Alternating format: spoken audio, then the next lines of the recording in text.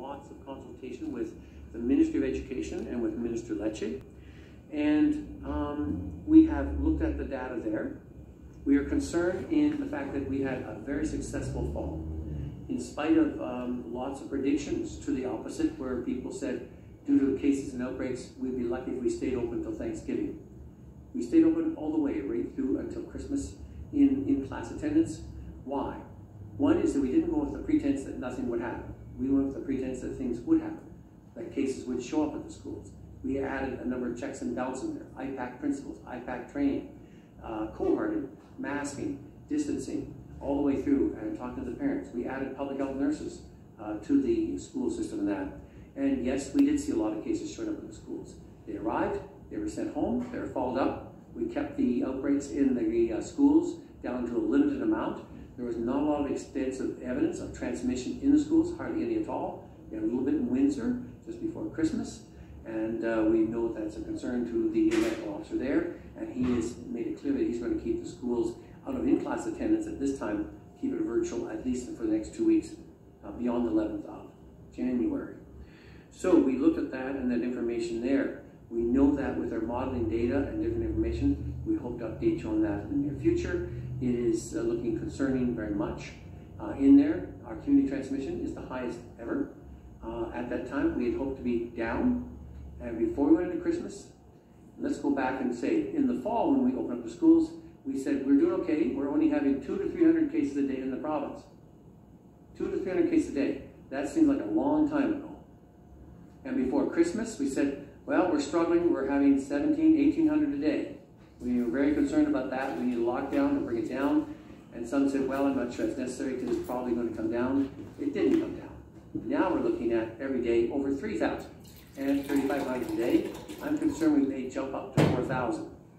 That means we have a large amount of community transmission. With that in mind, we have really sat down seriously looking at that. Why? In our province, long-term cares are very important. We put a number of steps in there to protect that. We're looking at our schools, and we feel our schools are necessary and a vital requirement for the development and mental health and other aspects of our children. We've listened to the experts from various centers, including the Hospital for Sick Children. And we had a consultation on medical officer health, especially in Southern Ontario. They're very strong saying at this moment, we should not open up in class at this time. We should be careful. Can we defer that for another week or two till we look at the data? And can we put other things in place to add further protection around our schools for the high levels of community transmission? We're not talking about 3 to 4% in the community. We're talking at least 7, going up to 20 to 30% in some areas. That means there's people coming to the school, either students or some staff. We're going to have to be very stringent on how we survey that, monitor that, and document that, and making sure all those checks and balances, because in talking to our medical officers of health, and even in Southern Ontario, they say the schools are too important to have open and close and open and close. That would be very perplexing. Can we delay a week or two in class attendance and then open up because we want to stay open?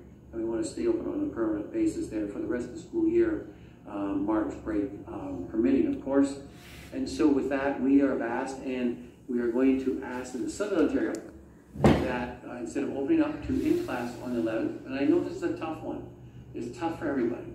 And we know those parents who have worked hard at this, and having the virtual learning is not easy.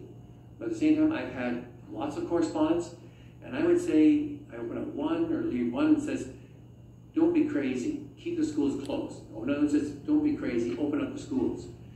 People are caught between the two. They see the value and need the schools open. Some are desperate to have the schools open for in-class attendance, and some are saying, I'm too worried, I probably won't send my children to school.